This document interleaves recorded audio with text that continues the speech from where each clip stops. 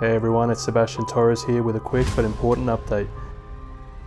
I know you've been eagerly waiting for the next video and I'm a bit behind on schedule. But trust me, there's a good reason for the wait. See, I've been diving into the LCM LoRa models with the automatic 1111 and I've found that it's opened up a whole new world of possibilities. Without over exaggerating, I believe it's going to be a true game changer.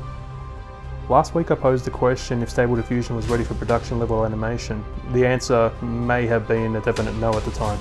But now with LCM LoRa models, I'm not so sure.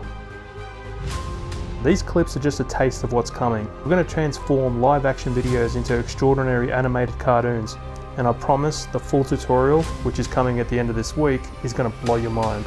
In the past, we've asked Stable Diffusion to produce something that's been on our mind, but being that Stable Diffusion is trained on many sources, it doesn't always know where to pull from. Now with LCM models, we can flip that on its head. Instead of asking Stable Diffusion for what we want, we can just show it exactly what we have in mind.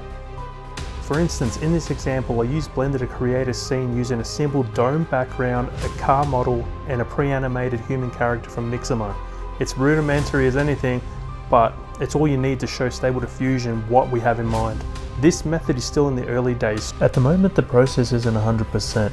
But it's getting closer and closer with each try. I'm hoping that together we'll be able to get it as close as possible to production ready. The clips you're looking at right now haven't been retouched, they're directly out of automatic 1111. I rendered them at 1920 by 768 pixels, and I think we can all agree that they're pretty sharp considering that I did it with a Stable Diffusion 1.5 model.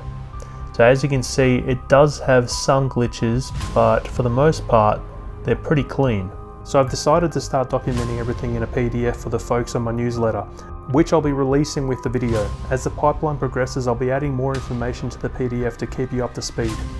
Remember to subscribe to the channel so you get notified of the video when it goes live. Let me know in the comments below if you can figure out the films and television shows these clips are from.